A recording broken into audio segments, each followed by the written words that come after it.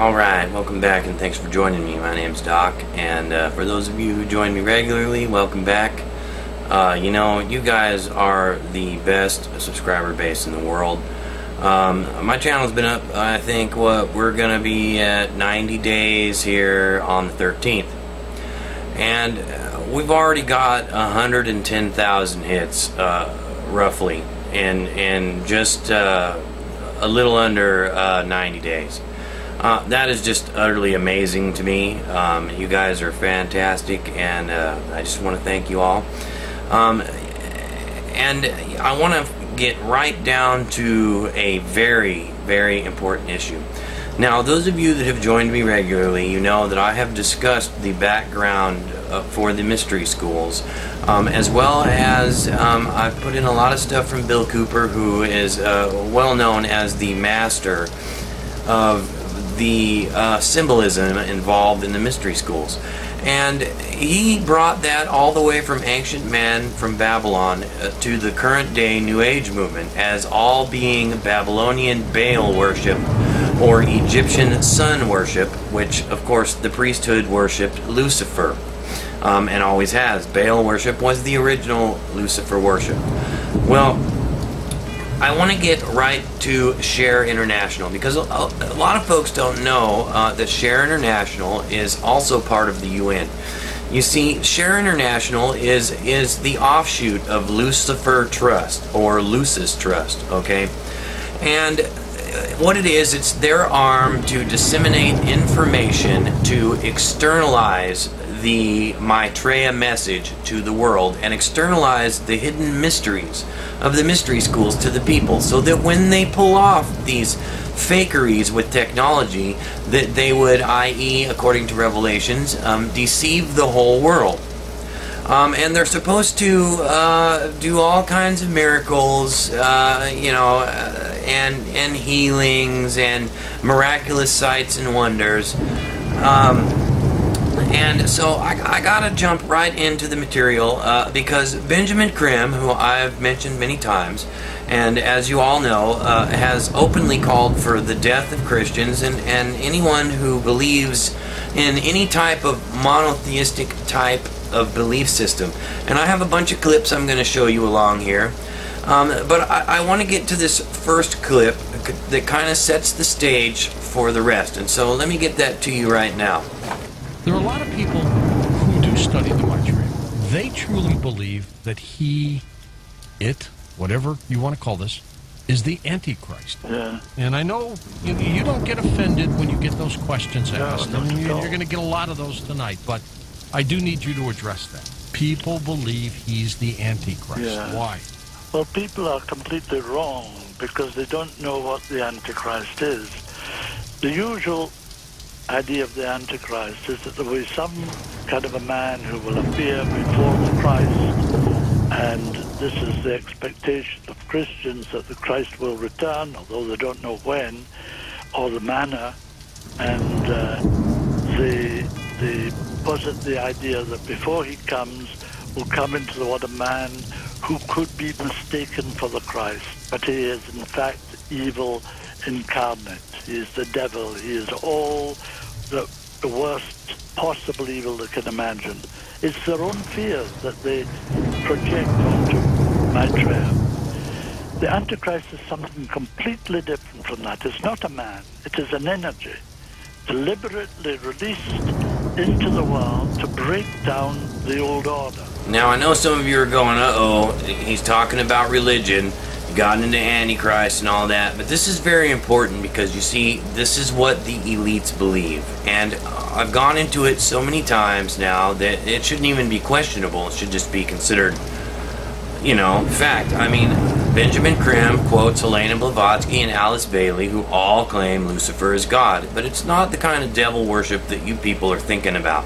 You know, the Anton LaVey phony, hooded, goofball, flaming candles and chants wearing Merlin hats, okay? That is not what this is, and it's never what it was, and that whole thing was devised to conceal the sun worship basis of the New Age.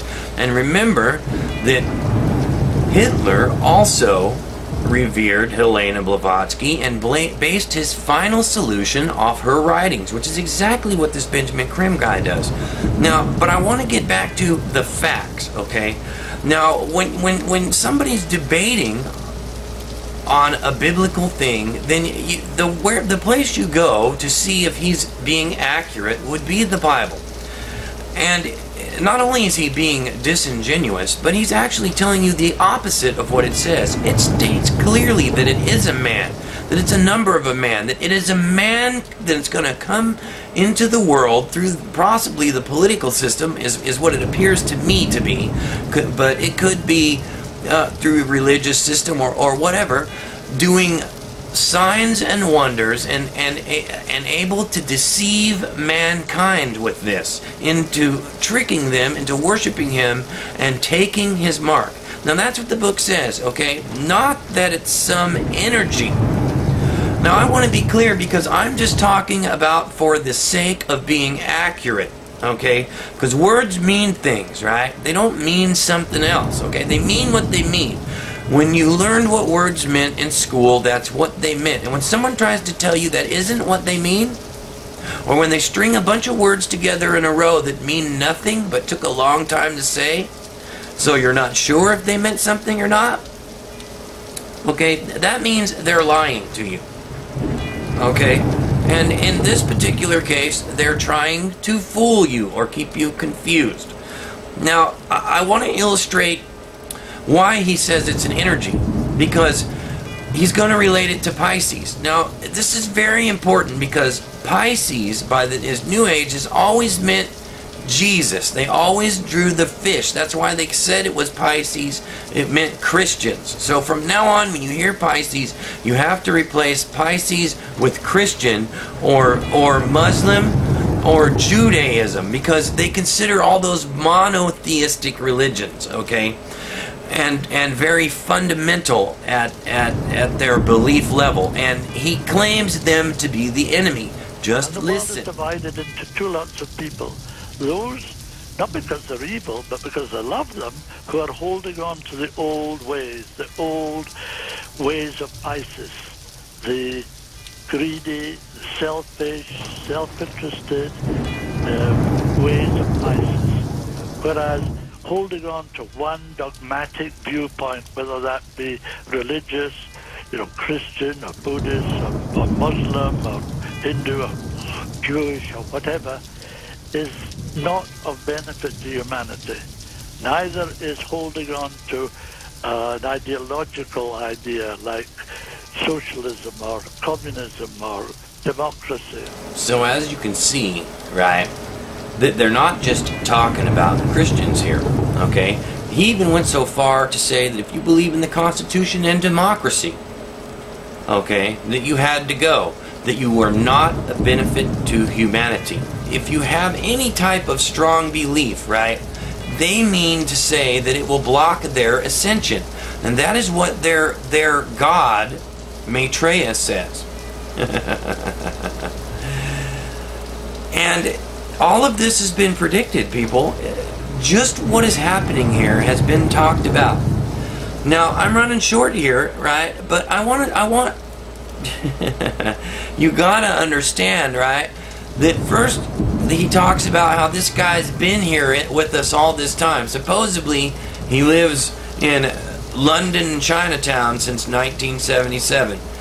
Yet now, all of a sudden, just like Bill Cooper said in Behold the Pale Horse, now all of a sudden he's going to get picked up over there in London by these 4 giant UFOs, and then they're going to go radiate in the sky and then bring him down so he can introduce himself via TV to you all. Maitreya is in the world, came into the everyday world from the Himalayas, where he has lived for thousands of years, and took up his position in the Asian community of London on the 19th of July, 1977.